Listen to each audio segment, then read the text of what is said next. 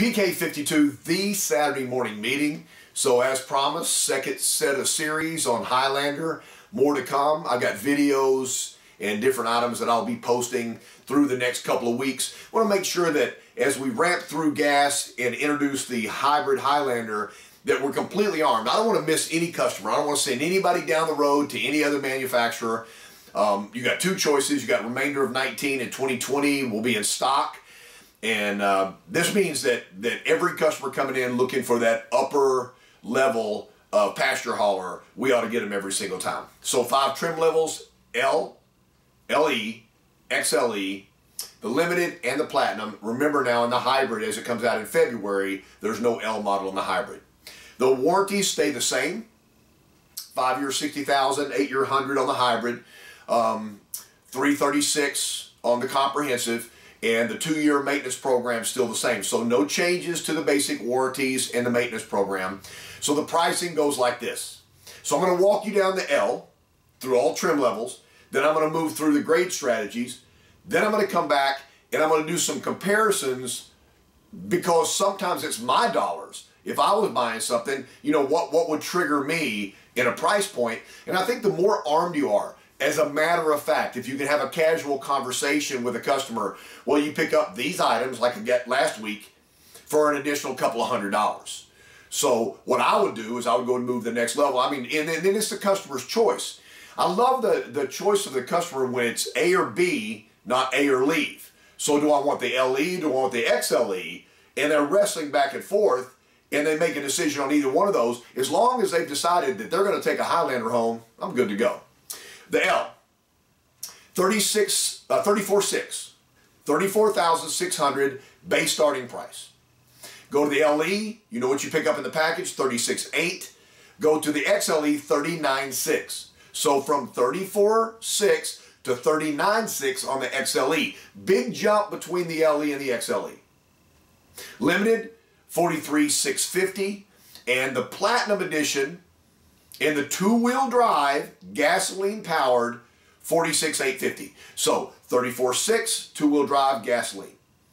36.8 LE, 39.6 XLE, limited 43,650, platinum 46,850. That's your L 2-wheel drive. So what happens when I jump to all-wheel drive? Again, in the southern states, the 2-wheel drive may be everything you need. I mean, you might not want to upgrade your expense to get the all-wheel drive. I always tell customers, though, not every vehicle will stay in the south. If that vehicle makes its way up to the north and is traded up in the north, then the all-wheel drive is going to have a premium trade value. But as long as you're down where it doesn't snow and there's not a whole lot of weather that would cause you to need all-wheel drive, I mean, you're keeping money in your pocket by the 2-wheel drive, and you're not really giving up performance. Let's go to the all-wheel drive gasoline. The L model, 36.2. So from 34.6 to 36.2, you buy the all-wheel drive package.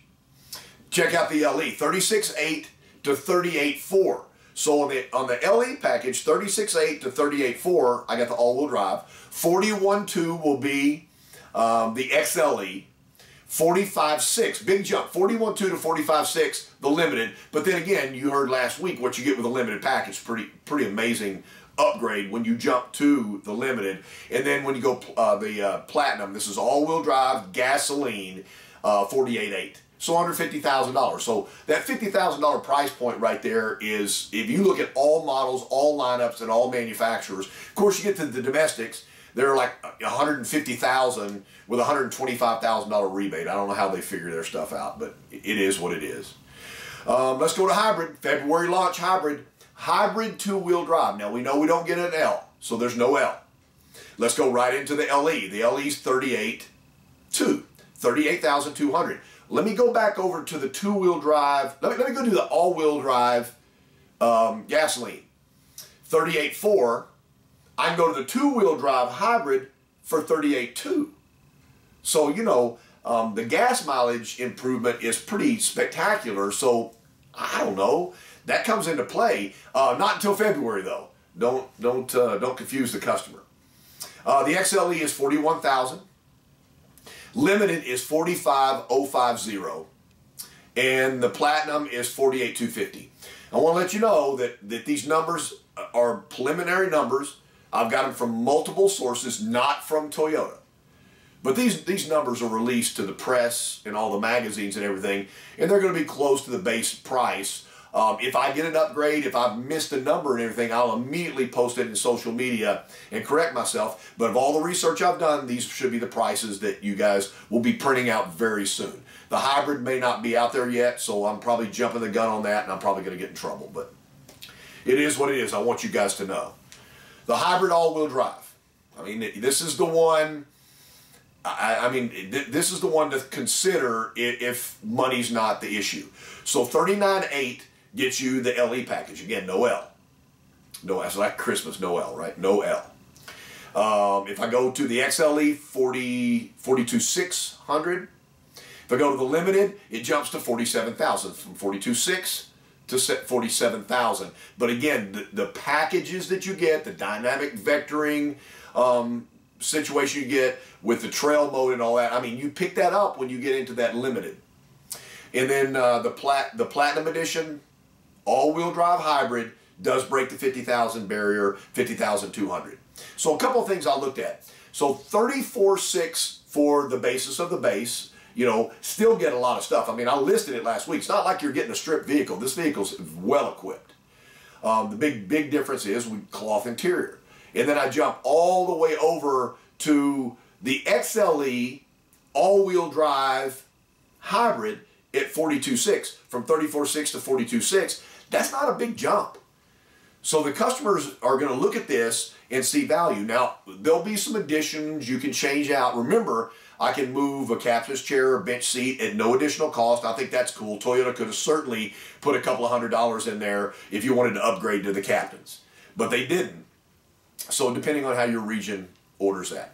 Tow capacities. Everybody's going to want to know what the tow capacity is. I got them for you. 5,000 pounds standard on the gasoline models and 3,500 pounds on the hybrid. So it is what it is. 5,000 pounds is a nice little trailer along with a family vacation. That works in this model. Gas mileage. Subject to change. Here's what I got for you right now. Two-wheel drive. Combined two-wheel drive gasoline, 24 combined miles. 24 miles per gallon. In the city, 21. On the highway, 29. Now wait a minute. So this big gasoline 3.5 cruising your family down the highway is looking to get 29 miles per gallon. You know, Toyota's always conservative and everything. So, you know, you're breaking the 30 mile per gallon mark or more.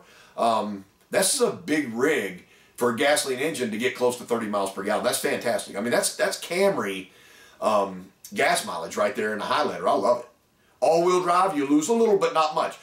From 24 combined to 23. 1 mile per gallon for the all-wheel drive. 20 miles per gallon in the city. 27 on the highway. So that gives you the gasoline, two-wheel drive, and all-wheel drive. Here's what I know right now about the hybrid.